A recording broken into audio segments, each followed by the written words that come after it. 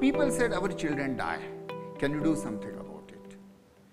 So being a public health person, we established a population-based laboratory in 134 villages, a demographic surveillance laboratory, and we measured birth, death, child deaths, determined the causes of child death. I won't go in the details of methodology.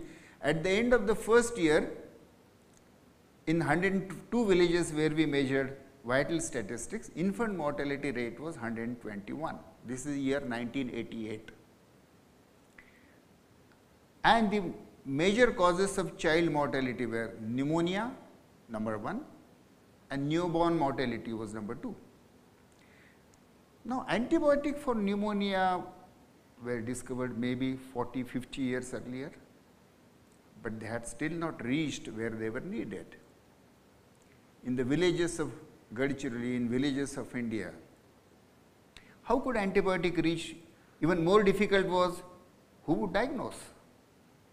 There were no doctors, not likely to go to the villages of Gadchiroli or of in the rural India, and a child, an infant who has pneumonia is very miserable. And the child, if it doesn't receive therapy in 2-3 days, child could go either way. So how do you diagnose and give antibiotic to the appropriate child? It shouldn't be overdiagnosis, otherwise antibiotic resistance we all know. Counting respiratory rate is a very, very good way. Frank Shan was an Australian pediatrician. As a part of his internship, he went to Papua New Guinea and did a wonderful piece of research. I think I would suggest that everybody of you read it. It was published in WHO Bulletin 1985-86. In his OPD, he examined all the children with cough clinically and then also took X-ray and then compared, and based on that he found that counting respiratory rate in child with cough is a very good way, fairly sensitive, very good sensitivity and fair specificity to diagnose childhood pneumonia. So we decided to use Frank Shan's method of counting respiratory rate, but women in villages could not count. We were working with traditional birth attendant at that time. She is Yashodabai, a TBA, traditional birth attendant from a village called Bodli. So for enabling traditional birth attendant make diagnosis of pneumonia and treat child, because only they were available in villages, we had nobody else. So how could you train an illiterate woman to diagnose childhood pneumonia by counting the respiratory rate? So I had developed this breath counter. You can see there is a sand timer, 60-second sand timer, and there is an abacus. There are 2 rows, one for the newborn baby or young infant, one for the infant. There are, in the lower row for example, you would see there are 5 beats. Frank Shan had identified and later on WHO also recommended that if in an infant respiratory rate was more than 50, in a child with cough, if respiratory rate was more than 50, it is most likely pneumonia.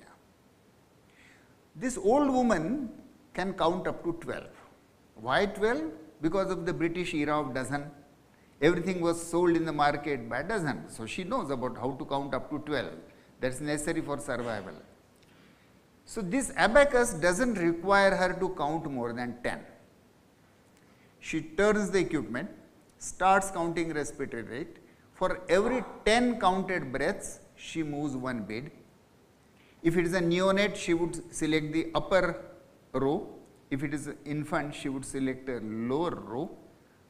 Before the sand is passed, that is 1 minute, before the sand is passed, if the red bead is moved, it is pneumonia. She doesn't have to know whether it is 54 or 44, she can't count. But if the red bead is moved before the sand has completely passed, it is pneumonia. I compared this, we trained 10 TBAs using this and 50 children with cough. I used stethoscope and my diagnosis of childhood pneumonia or non-pneumonia, and TBA's diagnosis using this breath counter. Their diagnosis was 82% cases, it matched my diagnosis. Good enough. For villages, now we had a method that even though there were no doctors, no stethoscope, but still ordinary women could be taught, and with that we started diagnosing and treating pneumonia with oral antibiotic. Now, here you see about how many? 15 years result. This is little subsequent, but even the initial years results were very same. So, before treatment was introduced, the case fatality among children with cough and high respiratory rate, presumably pneumonia, case fatality rate was 13.5%. With TBAs and community health workers diagnosing childhood pneumonia and treating with oral cotrimoxazole, it dropped to 0.8%. And the pneumonia mortality rate in the whole area of 158 intervention villages, we conducted a control trial subsequently, 58 intervention villages and 48 control villages, 2-year trial, intervention trial, and that showed that the pneumonia mortality in the population was reduced by 76%, and the infant mortality from 120, it came down to 76. This study was published in the Lancet, and it became the first controlled field trial which showed significant reduction in pneumonia mortality. Other studies were conducted by WHO at 6 different places, and a joint evaluation by WHO and Johns Hopkins University rated this Gadchiroli study as the best one.